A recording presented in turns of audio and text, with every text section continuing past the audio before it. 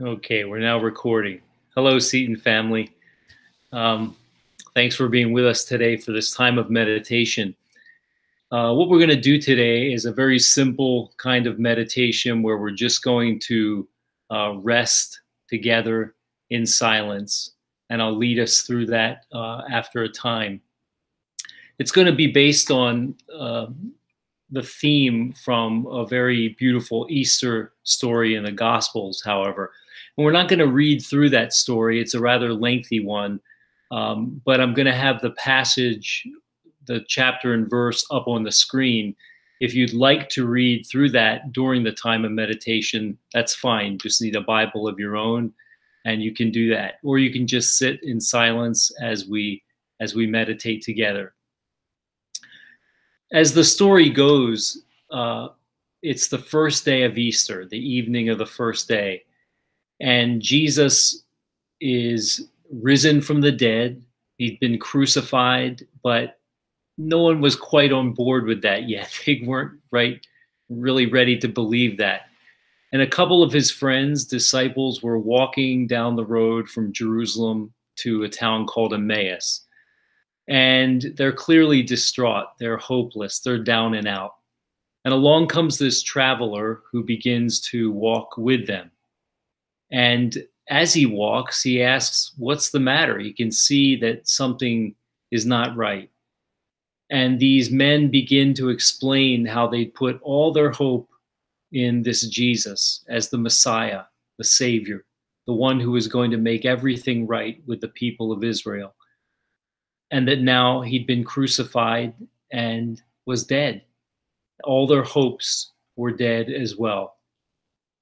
And this traveler does something interesting. He begins to unpack for them all the prophecies of the Old Testament and all the things that had to do with the Messiah.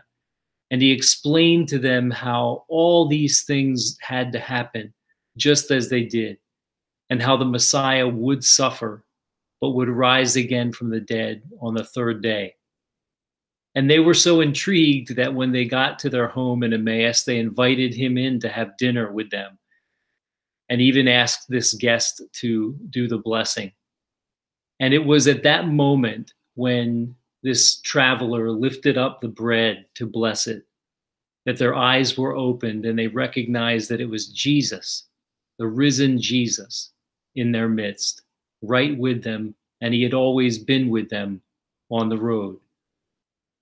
You know, every time we celebrate the Eucharist or Holy Communion, we have that same experience. Our eyes are opened and we see Jesus in that bread and wine. And we remember how he suffered, poured out his life for us, and lives in us now.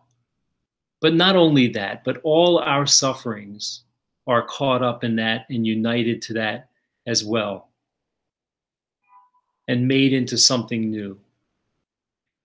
This time of coronavirus that we're all in, this strange time, is a time of great uncertainty for people on so many different levels. We're all experiencing a bit of that in different ways. And it can lead to anxiety, it can lead to fears, questions, doubts, even doubts about God. Is God doing this to us? Why is God allowing this? Does God care? Is God even there? And that's kind of our mistake, isn't it? Because just like these disciples on the road, God is not there. God is right here alongside us. And even like communion, God is not just alongside us, but right within us. Not the one giving us this suffering, but the one who's come to walk it with us, to suffer it with us, and to be at the depths of our being. And so the challenge is, and the invitation is, to believe that in ever deeper ways, not with our head, but with our heart, and to really simply rest in that truth, that Jesus, who suffers with us and who is risen from the dead and conquers all that, is with us. And so this prayer, this simple prayer of the heart in silence that we're going to do today, is one where, just like the disciples going to Emmaus who invited Jesus in. We don't have to invite God in. In fact, it's God who's at the center of our being. He's inviting us to go deeper, to go to the center where He waits for us to break bread, to be with us in a very intimate kind of way. And so come as you are, uh, whether you're suffering, whether you're anxious or afraid, whether you're joyous, whether you're at rest and peace during this Easter time. Come as you are and just be with us in meditation today. What we're going to do in a moment is I'll lead us through some kind of simple exercises in the beginning with words as we calm ourselves down and begin to rest in meditation. And then you'll see on the screen just an icon, an image of Jesus on the road to Emmaus with these disciples with that scripture verse. If you'd like to read those verses during that silent time, that's fine. If you just want to rest in a kind of centered silence, resting in God, you can do that. You can also leave anytime you want. I'll probably just stay here for about 15 minutes and meditate and then end it at a certain point. If you need to leave before that, that's okay. We've got you. We're with you in spirit and you're with us and all is well. So let's begin. I'm just going to change the screen and hopefully you can see that image.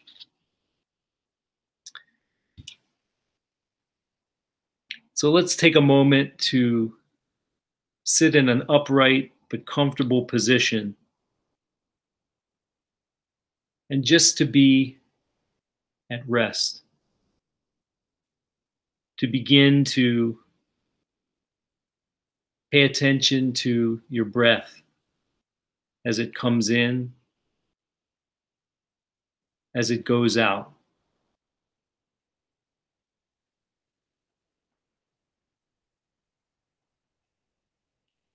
Often I like to say that God is closer to us than our own breathing. It's a beautiful image of God who is so close to us, so inside us, closer to us than we are to ourselves.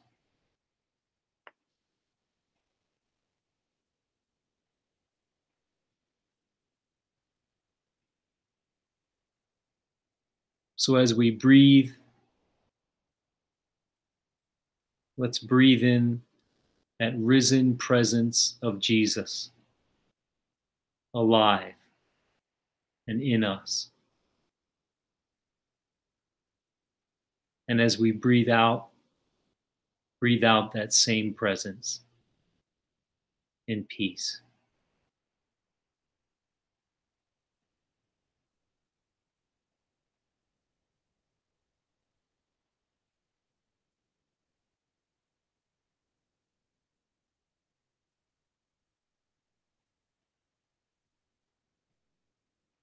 And if and when you become distracted by other thoughts or feelings, noises, sensations, whatever they may be, just gently come back to that breathing, breathing in the presence of God,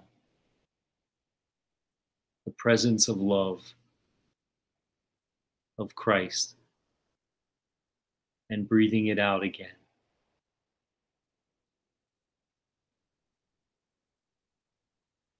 You may wish even to use this as a prayer for others, to breathe in that presence of love of Christ and to breathe it out and think of someone whom you wish to give that gift to. So just rest, relax, enjoy this silent time in the presence of the one who walks with us, who is with us, alive and well.